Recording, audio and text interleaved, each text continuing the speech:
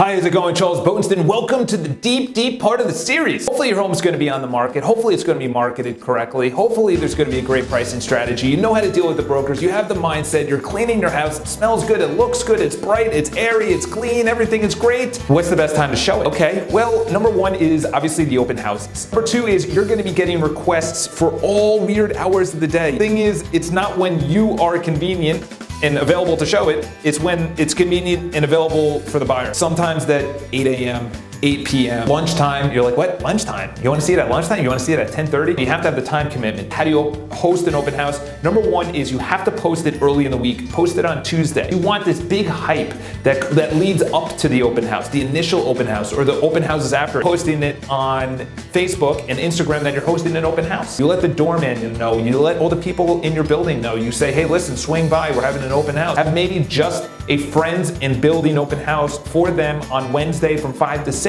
Have some food, have some nice music, have some show sheets, professionally made show sheets. One big professional photo on one side and the address at the bottom. You turn it over and it has the other three photos, the floor plan, the description, the price, the monthlies. So on Sundays, the first open house, 2 hours. The second open house, hour and a half. Third open house and every subsequent open house after that, just 1 hour. If you don't sell it, like I said, after 17 days, you have to reduce the price. It's known as a price improvement. It sounds better than a price reduction or price decrease. Price improvement. It's all about verbiage. You have to check with the co-op and make sure there's no co-op rules. Some of them say you have to register it. There could only be one at the same time. It could only be an hour. You have to have someone downstairs. You have to escort them up and down. And some of the condos have those rules as well. 11 o'clock is when you start it. First open house, Sunday, 11 to 1. The following week, on Sunday, it's 11 to 12:30, and then the following is 11:30 to 12:30. Then the following week, 11:30 to 12:30, 11:30 to 12:30. The thing is, you want people to go to your open house at 11 first, because they're going to a ton of open houses, hopefully,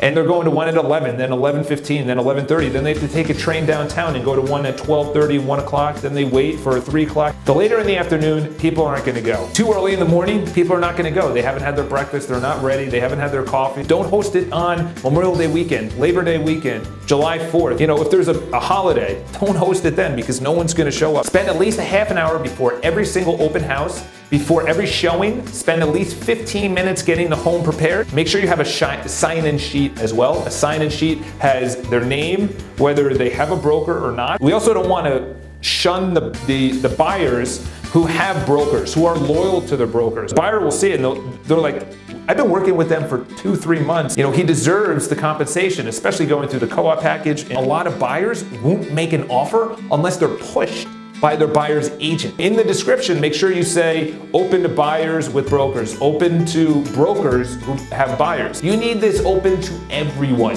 So sign-in sheet, the name, their email, their phone number, and whether they're working with a broker. That's it. Easily created within Excel. Right after the open house, you thank them. Hey, listen, thanks for stopping by. I hope you really enjoyed yourself. Let me know if there's any feedback, if there's questions, or if there's any offers. Just send me an email directly back. Fantastic, thanks a lot. Here's a little tidbit is make your email, so it's not your personal email, make your email just a random @Gmail, your address, apartment, so 103 West 15th Street, apartment 6E @Gmail.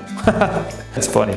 That's probably someone's apartment. The following day, you call them and say, hey, listen, is there any feedback? But the thing is, with the feedback, someone will say, oh, I opened the fridge and it smelled, or I wish there was less clutter, or it was too dark, or the photos didn't make the apartment look that attractive, or I wish the blinds were up, or the doorman was mean. I don't know, or the closets were dirty. There's gonna be feedback. You know, I have a home right now that is sitting because it's on the first floor. We highlight that and we say, hey, listen, we got new drapes, put in better lights, we bring it up immediately. We say it's on the first floor. That's why it's factored into the price. Since we did that, since we took all that feedback and we put it into the marketing campaign, we're now getting more showings. Make sure you eat, you go to the bathroom and everything else beforehand because it is exhausting to do a 2-hour open house. As much as you're like, oh, it's easy and everything else, it gets exhausted. You need a lot of energy. And if there's any questions, because open houses, as minimalistic as you may make them out to be, are huge. I've sold probably 85% of my homes at open houses. Have an awesome day. Again, my name is Charles Botensten,